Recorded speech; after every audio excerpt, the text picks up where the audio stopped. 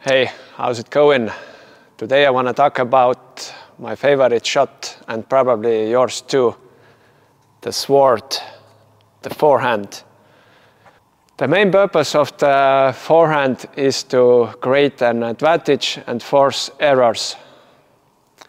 So compared to backhand, my main job is to not make an error.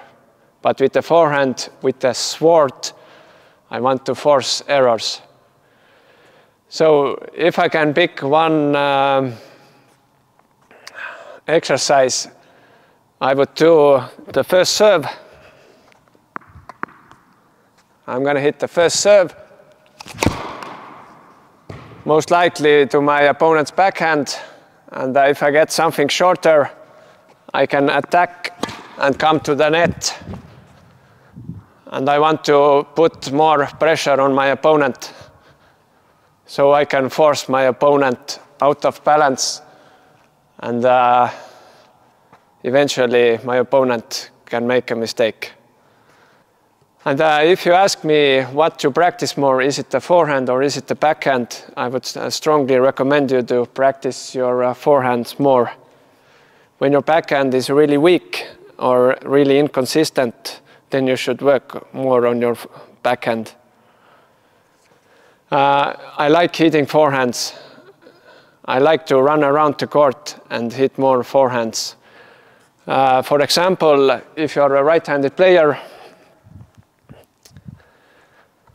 this part of the court is definitely forehands. No backhands here.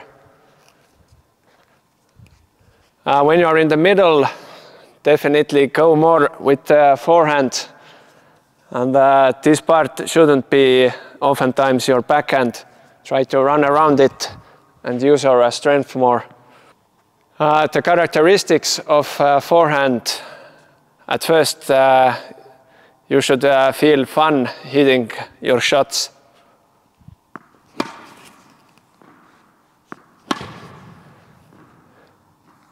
So if you see I'm walking around, there's no effort.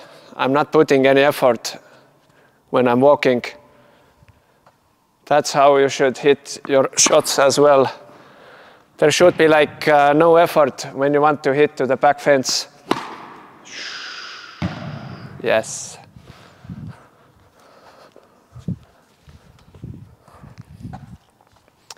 And also you want your forehand to be smooth. So you start early, the racket goes back slow, and you build up the acceleration. And also you want your forehand to be injury-free. So when you grip it too tight, you lose all your benefits, and your elbow can start hurting very fast. Okay? Let me hit some forehands again. I love hitting forehands. When I started playing, I started to enjoy my forehand very early on. And it took me like at least 10 years to start hitting the proper backhand with a spin. Early years, I only used to slice it. Okay?